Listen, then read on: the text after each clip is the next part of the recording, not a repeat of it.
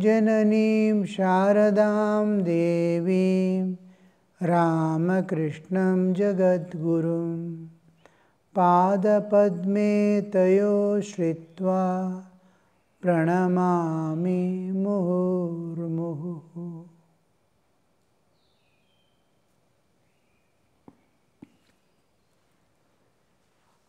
We were discussing Sri Ramakrishna's ecstatic state in which he was, after the dusk, he was singing and dancing.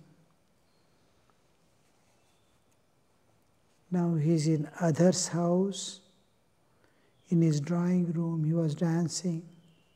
Yam, Rakhal and other devotees were present. After the music he sat down, still in ecstatic mood. Ecstatic mood is Bhava Samadhi continuing. Bhava Samadhi is little external awareness where the whole world looks like a painted, non-moving background. It is silent observer, this world. It is no movements, no nothing. It is just like a painted. He is in his own world. He is not able to yet come down to the normal human consciousness. He said to Rakhal, this religious fervor is not like rain in the rainy season, which comes in torrents and goes in torrents. It is like an image of Shiva that has not been set up by human hands, but is a natural one that has sprung up, as it were, from the bowels of the earth. The other day, you left in a temper. I prayed to the Divine Mother to forgive you. Sri Ramakrishna is telling. He said to Rakhal, this is religious fervor. Sri Ramakrishna is in ecstatic mood.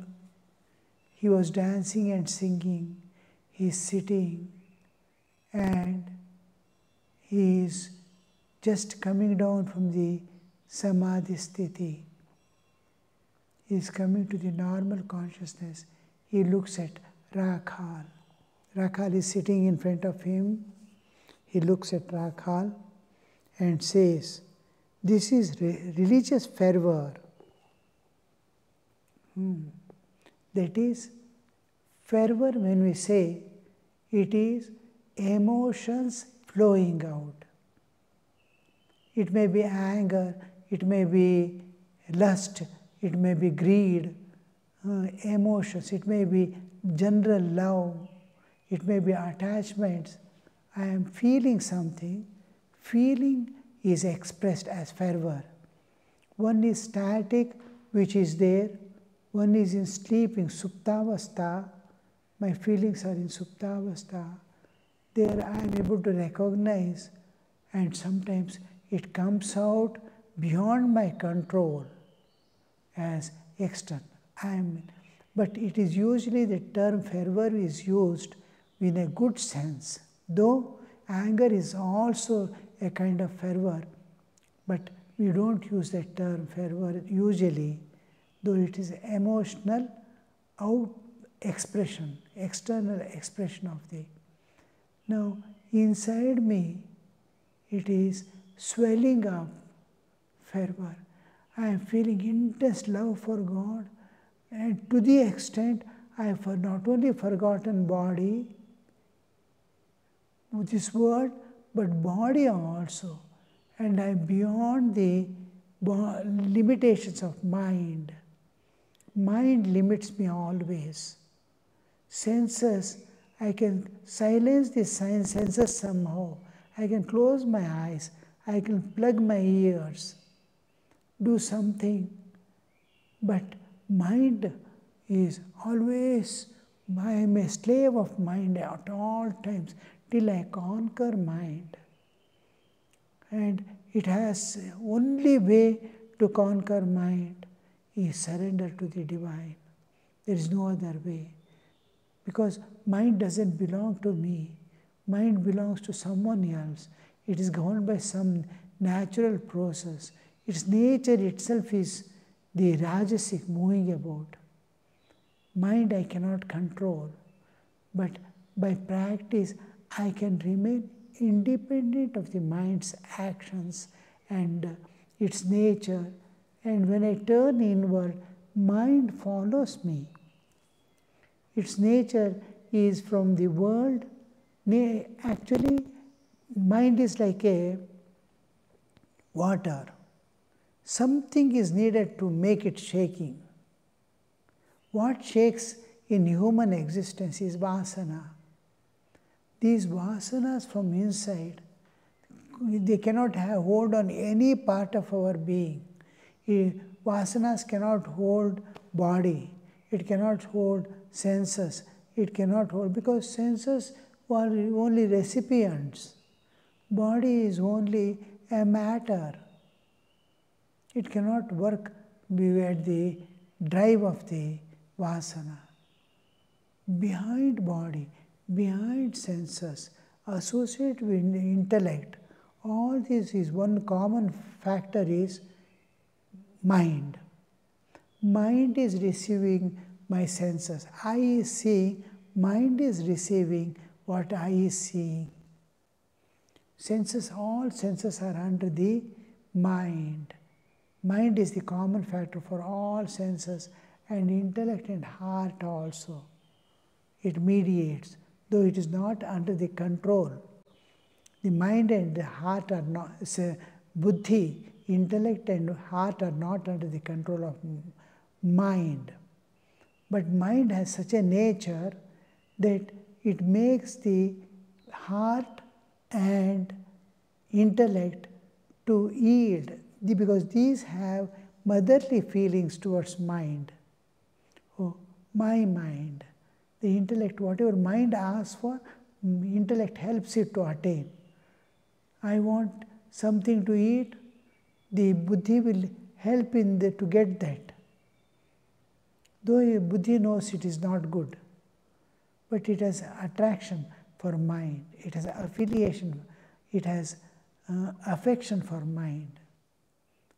This makes it do. But a time comes when mind is, from mind, behind the mind, another power of the intellect, independent of intellect, it starts coming, emerging out. It is generated, it's created by the spiritual urge that is hidden within. The spiritual urge converts, make this intellect, endorse this, supplies with spiritual awareness, small, it is like small current being given to an insect, micro. It starts immediately becoming active. Like that, from intellect emerges viveka. From heart emerges divine love. This instigating power for this intellect to become, to put out, to project forth viveka, and for heart to project out divine love. From heart, divine love must come out. It is holding on to the world. Divine love has to come out. And from intellect, the vivek has to come out. I am spiritual. I am divine. Each man is potentially divine. This divinity is my real nature. Other nature has superimposed. I want to eat, I want to enjoy, I want to move about, I want to see. All these are superimposition over that. It is like sitting on a mirror. But these become important, prominent. Inner things are covered. So this vasana is holding only mind. And to release it, the only way is to pray and surrender. The moment we pray and surrender, from within I am opening the door for the spiritual urge within me. Spiritual urge within me. I am opening its door to express itself, to present itself. It is not exposed to God. Now it is getting immediately, the moment, first thing is we do in sadhana is prarthana, prayer. Go on doing prayer, go on doing prayer. Why should you go on doing prayer? It is opening, exposing my inner self to God, to nature. So this, and where from it is germinating and coming out, is from my own spiritual existence, which is there as spiritual urge to go back to the source. I have to go back to the source. I have to meet God. I have to become one with Him. So that is making me to generate.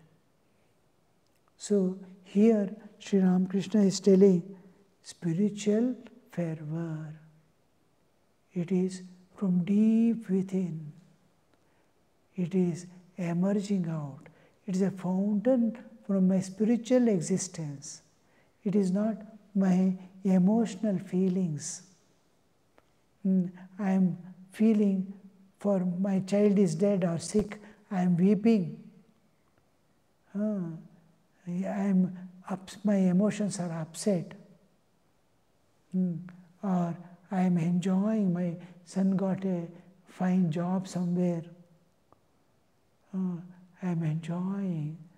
I am expressing some fervor. Oh, what a nice thing, and all that.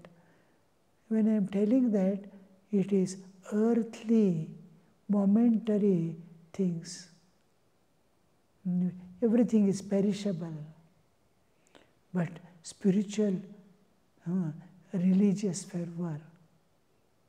How the religion is expression of the spiritual, collective spiritual awareness of a community expressing at a larger social level is the religion. Religion and spirituality. Spirituality is individualized. Religion, which is common for all. The basis and culmination of every religion is spirituality. It originates from spirituality, it culminates in spirituality. But it is an expression at collective level, social level. Collective. Spirituality is individual level. But spirituality cannot be there at collective level. How it expresses is as culture, festivals, lectures, satras, so many, even marriages, thread ceremony, upanayana, all this. Religion is expression at gross level where it unites all people. It is spiritual base. Base is spiritual, but at gross physical level, not at the existential level. The moment it is moving towards existential, it becomes spiritual. If it is at gross physical level, it is expressing in physical level, but maintaining the spiritual ideal, then it becomes a religion. So religious fervor, why Sri Ramakrishna is telling, is not spiritual fervor, is religious fervor, because he is demonstrating something of the divine from the transcendental, where you cannot go. From transcendental, he is expressing to all people. Look, the God is here, look, he is showing. So that is his religious fervor. It is coming to demonstrate a thing to the world. How clear you see how Sri Ramakrishna is telling and expressing. Religion, it is not like a rainy season rain which comes in torrents and goes in torrents. The rain came heavily, went away and joined the ocean. Where is it? Nowhere. But spiritual, it is everlasting. Now I became emotionally upset.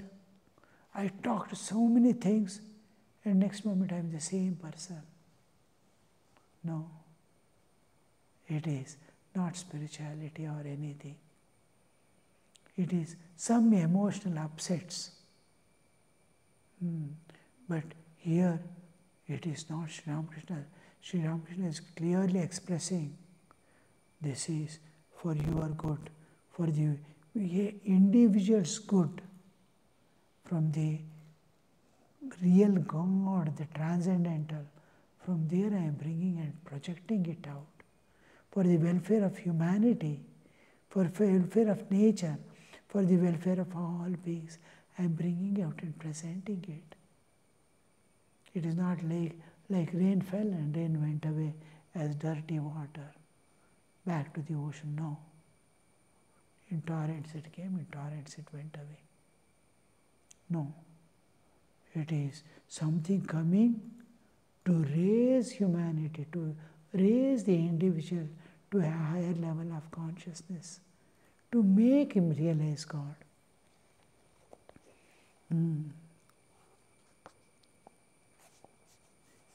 He is taking every opportunity to express the truth told in Vedas. Sri Ramakrishna is demonstrating here. All Upanishads, in Bhagavad Gita, Dhyana Shloka, it comes that Sarvopanishadao Gavo. Krishna is the Gopalanandana, he is the milkman, milker of the cows.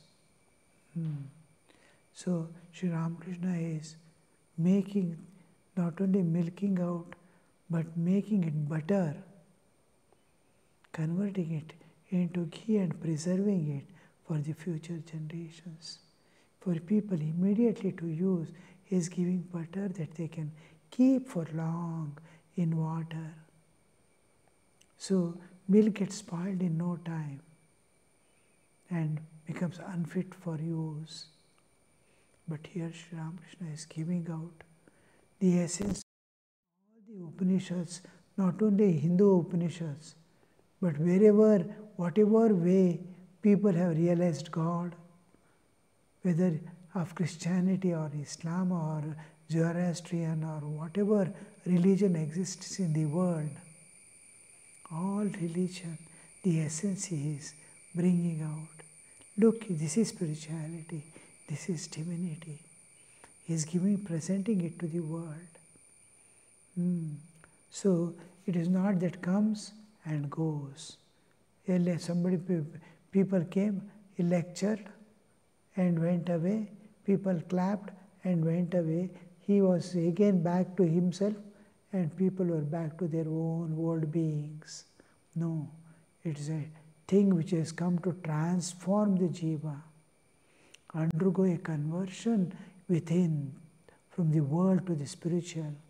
It is a shift in the paradigm, shift in the whole existential aspect of a jiva, of society, dharma samsthapana.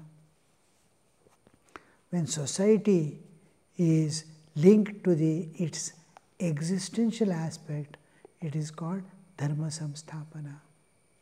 The whole society has to be raised to the spiritual level of its real existence. The whole universe, when we see universe, the humanity and all that, the world, if we see, it is an expression of God. Whether it is individual or society, or so many innumerable beings at all times. Now, vegetation is there. Every tree is dying away.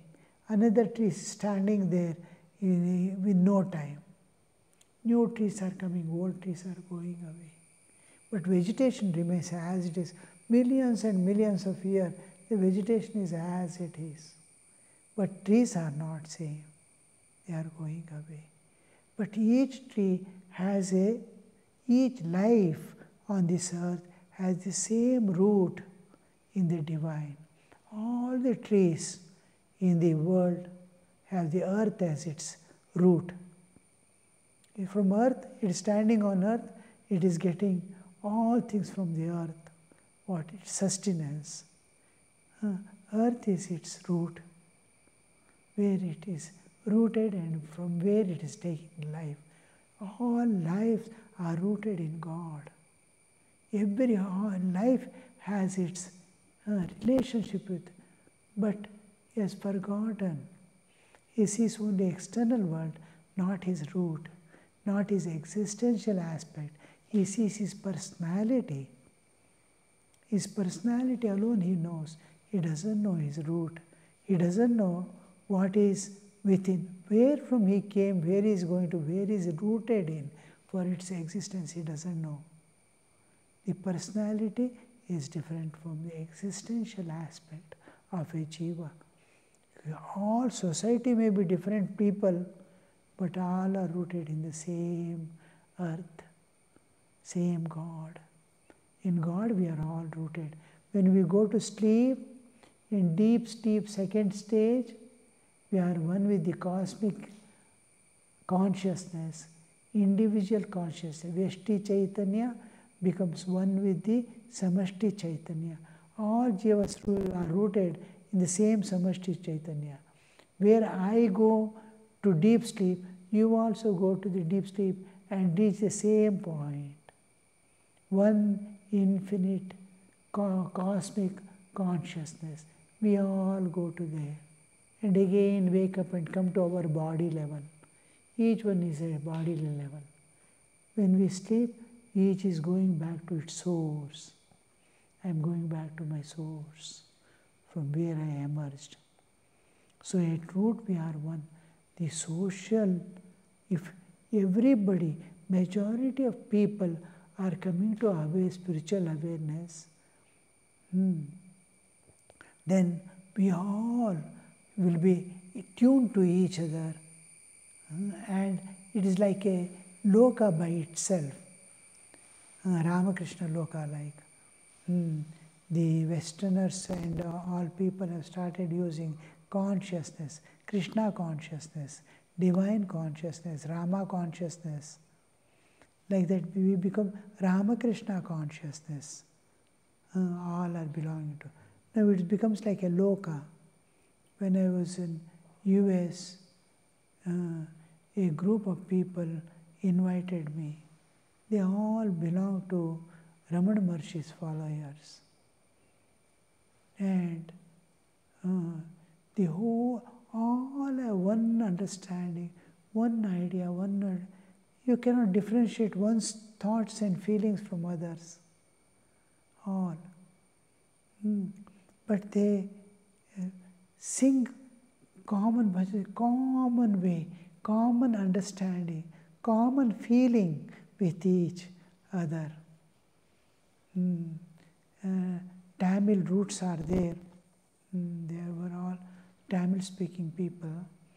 And Ramana Maharshi is Tamil by base.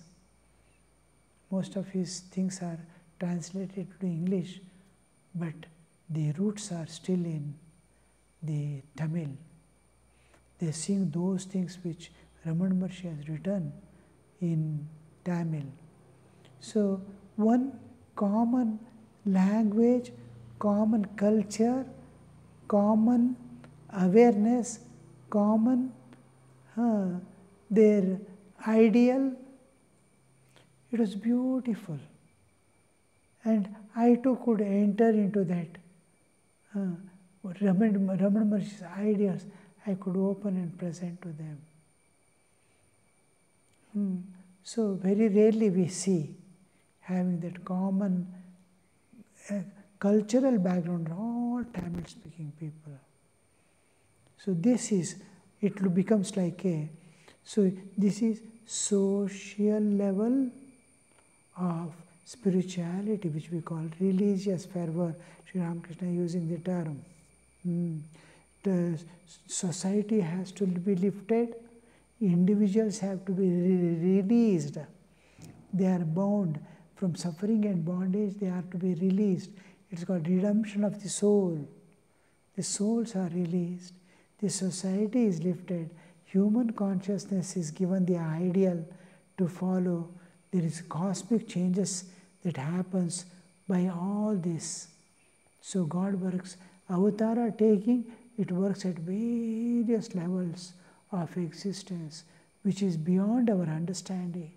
As you grow, divine reveals you the truths. But one thing is, somewhere you have to start with all sincerity and longing and dedication, and without missing your duties of life and disciplines. All these are to be maintained, but in awareness, that longing to go beyond and hold on to the truth. How clearly Sri Ramakrishna gives you, see, in torrents it comes and goes. It is not like that. It is something solid, which is going to remain generations after generation, eternally lifting the humanity.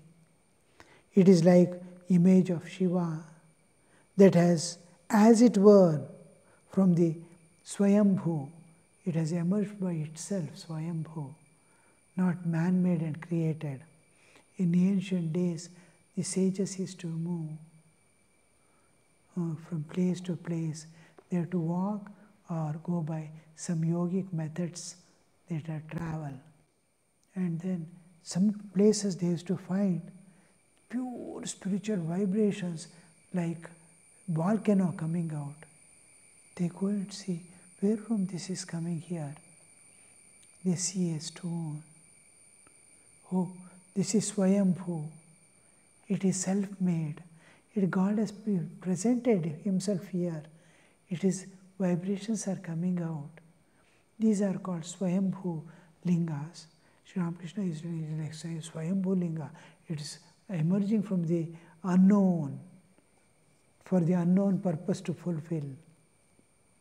It is like image of Shiva that has not been set up by human hands, but he is natural one that has sprung up, as it were. The other day, you left Dakshineshwar in a temper. Means he was angry and he went away. I prayed to the Divine Mother to forgive you, because Sri Ramakrishna is doing huge yajna, all his tapas, all his life. He has lived for others, and someone neglecting and going away, he cannot come up any time again. So Thakur is compassionate, love, Mother, see that his errors are erased off, deleted, make him. And the real inner goodness is there, real spirituality is there. The small dirts sometimes emerge out. We used to have pump stoves in earlier days. Kerosene will be there. Small particle floating somewhere, or a carbon. That hole from where it is emerging out, it gets blocked. So stove start making sound, and one side small flame or something is coming. Then we have a pin. Just pin and leave it. Again it burns. That it is pushing down the dirt. Like that, small dirt, such a powerful pumping and pressure is inside, but it is not allowing small, remove that half, it emerges out. I pray to the master was still in an absorbed mood and said to Adhar, my son, meditate on deity whose name is you chanted. My son, meditate on deity whose name you chanted.